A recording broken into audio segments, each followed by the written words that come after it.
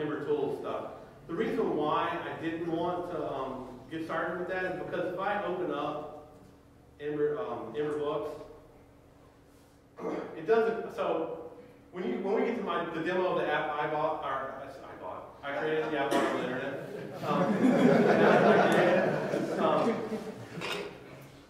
All my code it's in an app.js file and it's in an index file. I have my templates in the index file, or in the index.html file, which is not the way you want to go.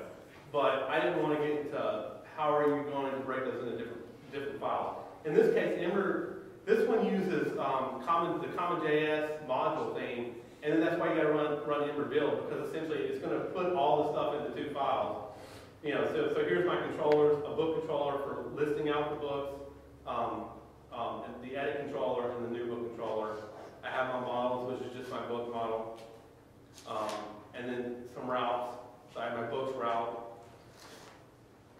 and then it's got my templates here. So if we look at books template, I can see there's going to be a for each in there to link over the books that are in the controller. I mean, I didn't really want to go down this route because there's a lot more technologies in here than what I wanted to show for Ember.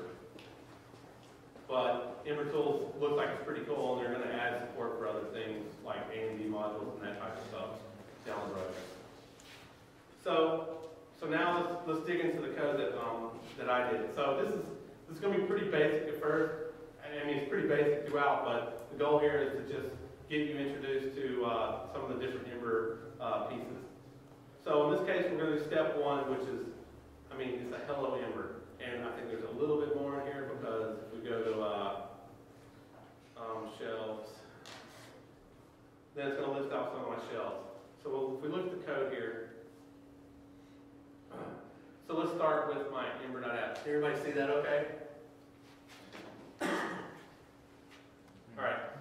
So the first thing I'm going to do is I'm going to create my Ember application. So I have app equals Ember application.create. That's all we got to do to get started. The next thing I'm going to do is I'm going to build my router. This is, if you've come for Rails, this is very Rails-esque. I have this .route shelves. I put in the path of what the URL is going to look like, and then that's the only route I have in there at this point. So something to understand is that, so at this point I said, hey, this .route shelves. So when I do that, Ember will create objects for you. That's one of the cool things that really amazed me about Ember. And if you get a chance, if you spend some money to go look at the Peep Code screencast, they do a really good job of building it up, and then they just go, at the end they go, okay, here's all the code we delete. Because they go through and they explicitly write out all the code that needs to be there, and then they go back and delete the code that's just automatically created by Ember, because this is, like I said, very Rails-esque. There's idioms you follow, and so if the fact that I said this.route shelves, it's already going to create an apps.shelves route for me. So if I did not want to set a model on this, I would not have to have that shelves route. It would automatically be there. We could go in the debug and it would say, hey, here's a generated shelves route. The only reason why I wrote it is because I want to set the model property. And the model property is just telling this route, what is your resource that you're trying to route to? That's essentially what it is. So my shelves route is actually is a resource on top of all of my my shelves. In this case, it's the shelves with different books on it. So in this case, I'm going to return app.shelf.find. Now, app.shelf.find is just calling the find method on my shelf model. So I set up my store, which is a fixture adapter. I'm setting up my my shelf model, which is just calling ds.model.extend. Has many books, has a category. We'll talk more about book and shelf as we go to the next steps. So in this case, I have a question. yes. Where's that DS object coming from? Is that an Ember object? It is. It's Ember data. Okay. It's the Ember data. Yes. When we look at, I'll show you the includes when I look at the index.html. But one other thing I need to do is, so here app.shelf.fixtures, this is where I'm setting up the actual data that I'm going to test my app with. So I have, I give it an ID. I say what books, are associated with it. In this case, the books with ID 1 and 2, and then what's the category of this shelf. In this case, it's geometry. And then I have another one, and that one's science fiction.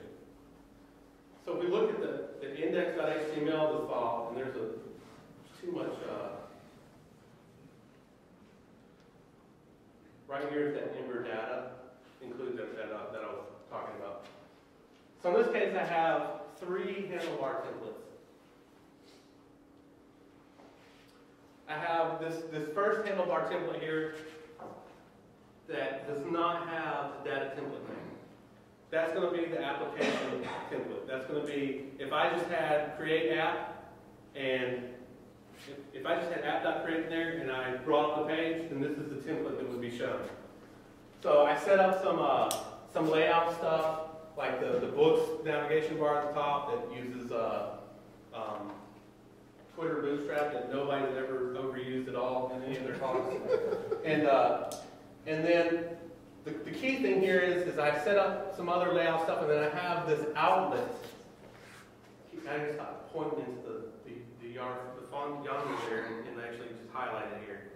It has this outlet.